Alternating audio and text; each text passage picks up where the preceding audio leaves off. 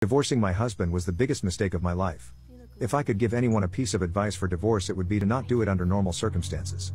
If your spouse is beating you or threatening you or your children, then of course get out and fast. In my case, there was no abuse. We were together for 8 years, that was mostly good, and we have 4 kids. Right around 5 years I got a promotion at work, and I got it in my head that my ex-husband was dragging me down, or at least holding me back from more success and a better life.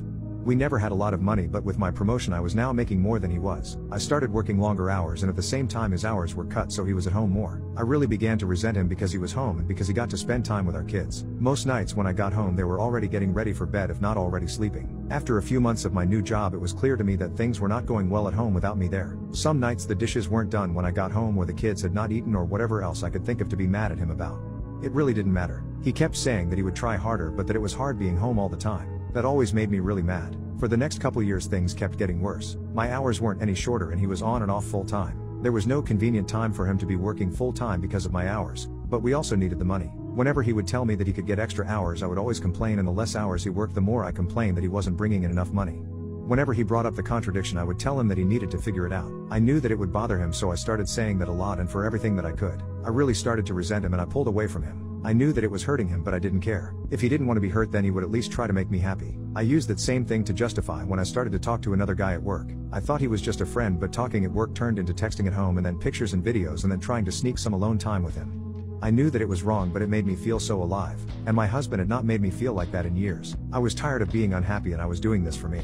The worst was the night that I came home at a reasonable time and found that he had cleaned the whole house, cooked the whole family dinner, and picked out a movie for all of us to watch together. This would have made me swoon a couple years earlier, but that night I couldn't even look at him, and I pretended to be sick.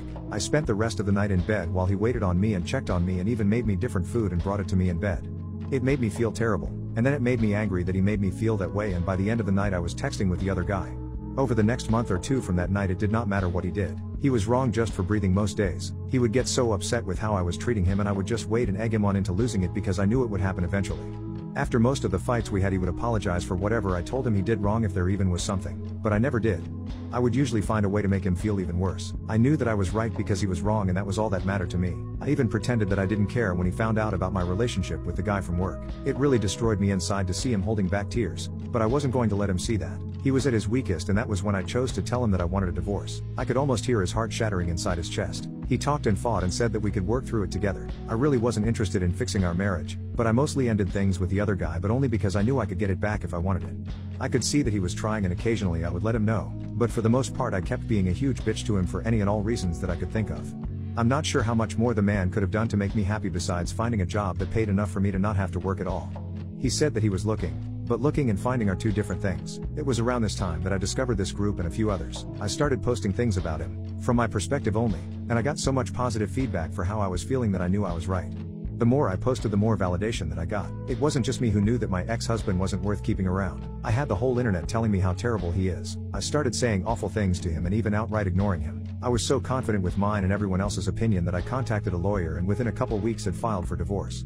I continued to use this site and a couple others to validate my feelings and for encouragement to go through with it, and finally it was done. It went pretty smoothly. My ex-husband didn't ask for much besides to not get divorced and to try to work it all out. I didn't care about that though. He was broken, but I was free. I could do whatever I wanted without having to feel any guilt or answer to anybody. It was an amazing feeling of freedom. It didn't last long though. In the first month after he moved out, I missed garbage day 3 times. There was also rarely a single clean dish, and the laundry sat in piles so long that I had to start doing the sniff test to see if it could be worn again. I also never saw my kids more miserable. My oldest had seen some of the messages from the other guy months earlier, and she knew that ex-husband still wanted to try to work it out.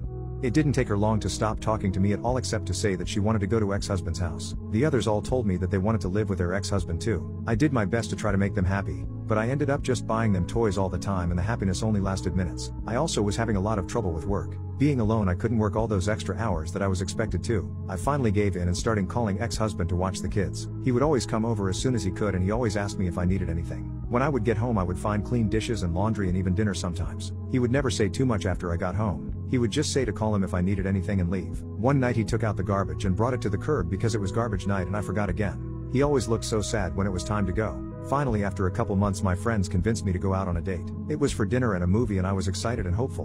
But at dinner I started getting a feeling of overwhelming guilt. It got so bad that I ended up not even going to the movie. A week and about 1,000,000 years later, I was on a therapist's couch. I told her everything that had happened, starting with the promotion that I got at work. She did not agree with me or with any of the encouragement to divorce that I got. I ended up in her office 2 and sometimes 3 times a week, and the more that I talked to prove that I was right, the more that I started to see how wrong I was. It was truly heartbreaking. I don't know if I cried as much in my whole life as I did in the first month in her office. After about $2,000 of therapy sessions, I learned that my ex-husband had his faults, but I figured out that mine were so much worse. I did so many awful things and said awful things that I wouldn't want to be with me, but he did. I still remember him asking me in the meeting with the lawyer to please not go through with it. I did go through with it though, and then later I bragged on here how great it felt. I was so wrong, and now I can see it. A couple weeks ago I went outside with him when he was leaving the house. I asked him about getting back together. When he looked at me, his eyes were full of tears and a couple went down his cheeks. He told me that he didn't know if he could. He said that the pain has been too much for too long, and that if we got back together that I might just turn around and do it to him again. He said that he always thought that I would realize how much he loved me and stop until I signed the divorce papers, and let out a big over-exaggerated sigh of relief. He said that hurt him more than anything else, and that he doesn't know if he can ever trust me again. I don't blame him. I destroyed a man who, looking back, was a great husband. I deprived my kids of having a great father in the house with them, and I took his kids away from him. And I, the one who pushed for the divorce expecting happiness and a life of freedom, spend all my free time sitting at home or sitting on a therapist's couch.